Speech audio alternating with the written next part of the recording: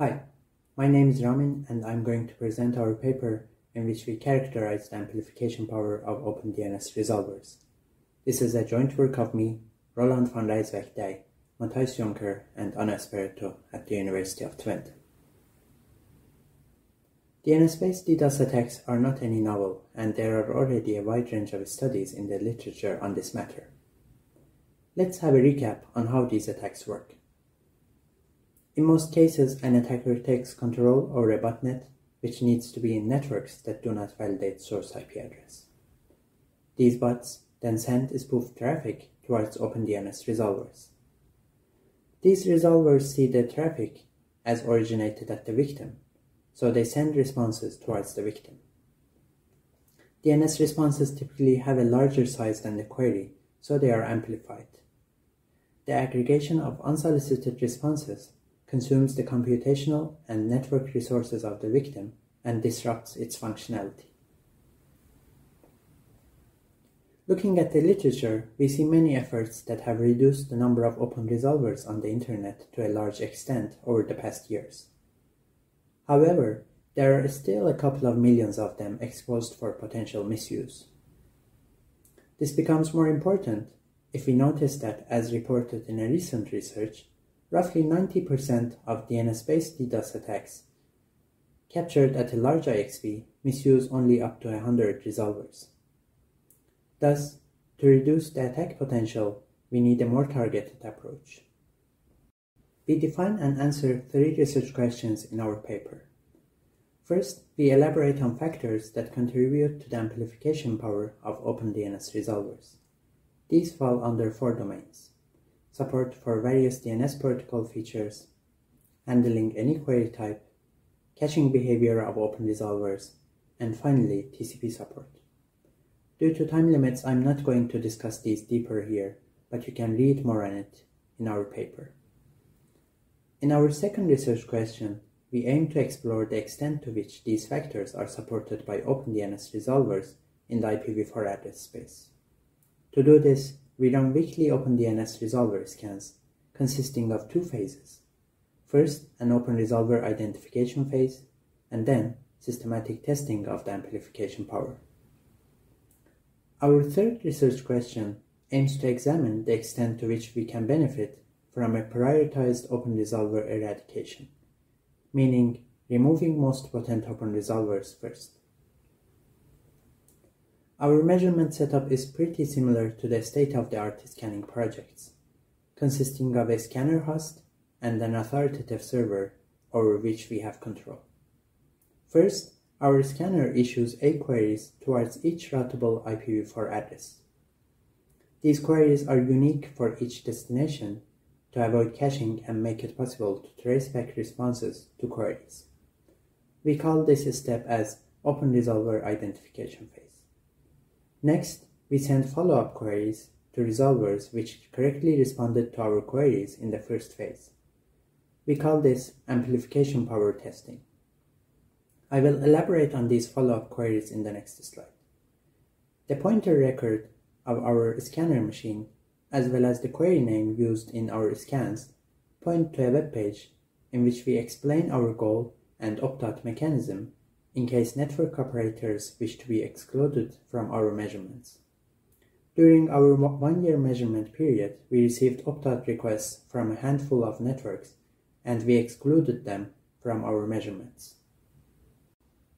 Our follow-up queries consist of 15 queries using a combination of different query types and DNS features.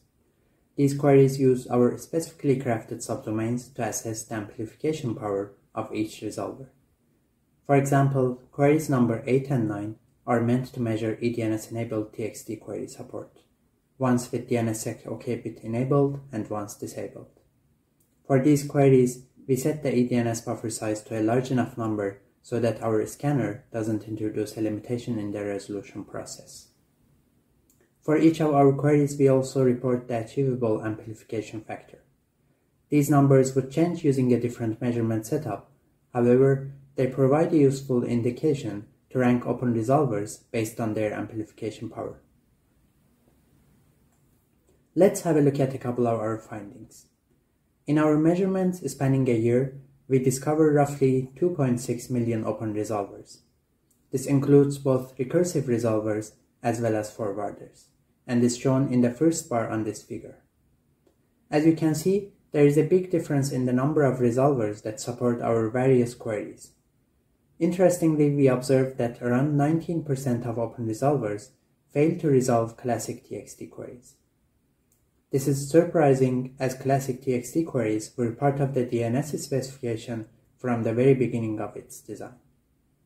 Going towards queries with more bulky responses, we observed that only a limited group of resolvers can handle these. For example, around 3% of resolvers properly respond to TXT queries with large responses.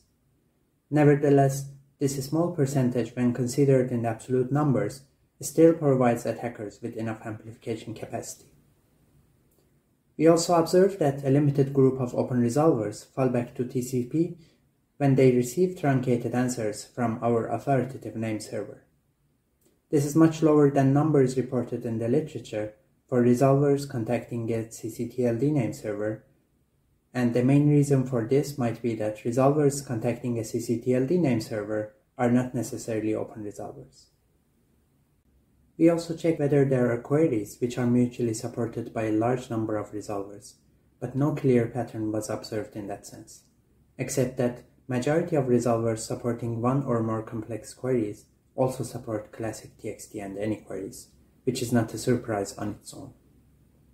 Next, we assign each open resolver the highest amplification factor supported in the list of our queries.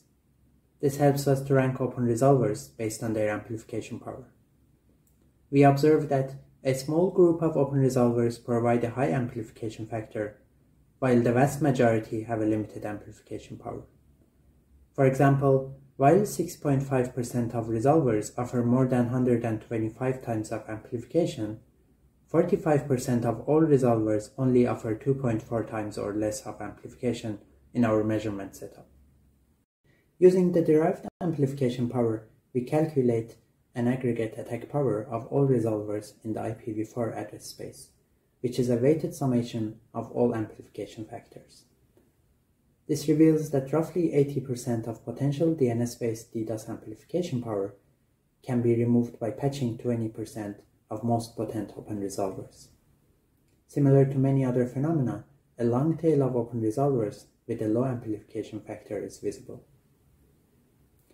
To conclude, we show that open resolvers are diverse in terms of amplification power. Majority of open resolvers fail to deliver bulky responses. However, there is still a large enough group supporting such queries.